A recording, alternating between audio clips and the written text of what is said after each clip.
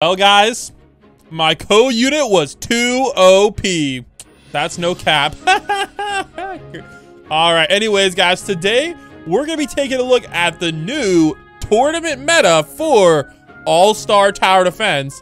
And of course, guys, we're going to be talking about the new banned units. All right, guys, first up, another thing about my co-unit.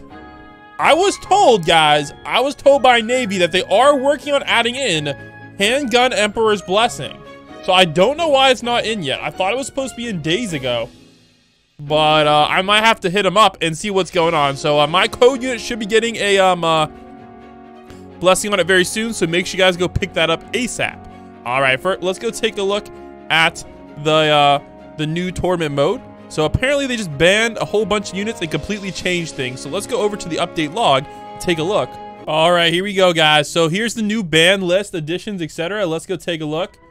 Gilgamesh, no, not Gilgamesh, frig, man.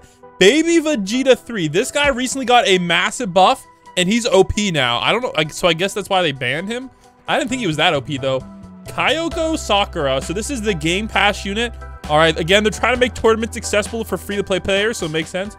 Jonathan 6-star, what? He's not even that good, bro.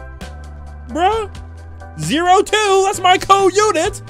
She did get a nice buff, though, so not bad. Broly, Boros, Ymir and Aaron, bro, what the frick, bro? Cell 2? Bro, they banned all the 7-stars, man. What the frick, dude? Oh, we got some abilities banned, too.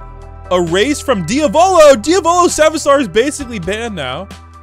Ritsu 6-star is basically banned now. Who's Ritsu? What? Total Judgment Doma 6-star is banned. I guess it's sort of I guess that makes sense. World Expansion Mai 6-star. Meteor Fujitoro's banned too. No way. No way. Unbanned ability. They unbanned yo watch. That's crazy. I guess it makes sense now that we have Merlin.